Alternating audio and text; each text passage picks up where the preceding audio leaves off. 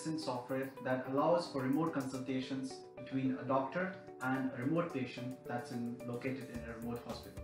So what this allows you to do is save the time for the doctors in order to be able to see more patients in a day. Right? So what we have here is a medical cart which is equipped with various medical devices such as a vital signs monitor. You have a general examination camera and you have an otoscope as well.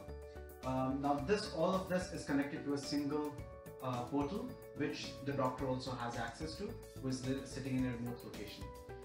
So now I'll give you an overview of the software itself. So now we have here on one side of the screen is vital signs.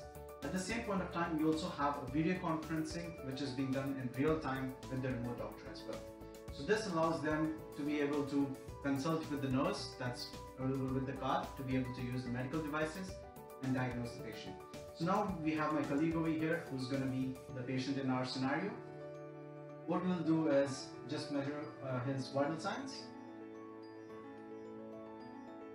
Right. Now we just wait for a while the machine takes his SpO2 levels. Right. There we go, we have his SpO2 levels at approximately 100, his pulse being 76. Right. And this data is now reflected in the portal. Now this data is communicated in real time to a doctor that is on the remote end itself. Right. As you can see here on the portal, the real-time data is reflected.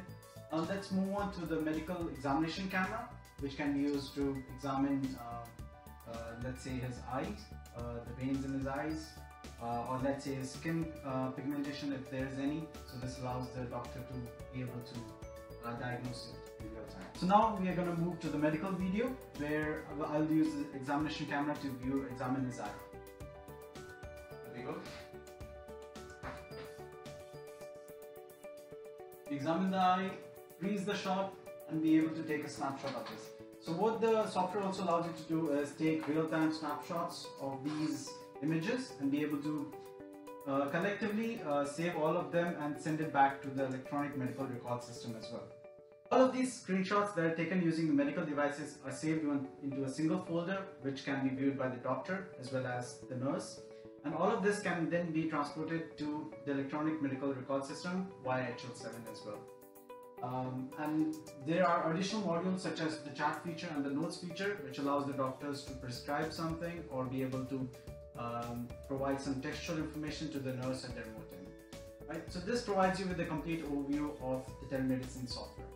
Thank you.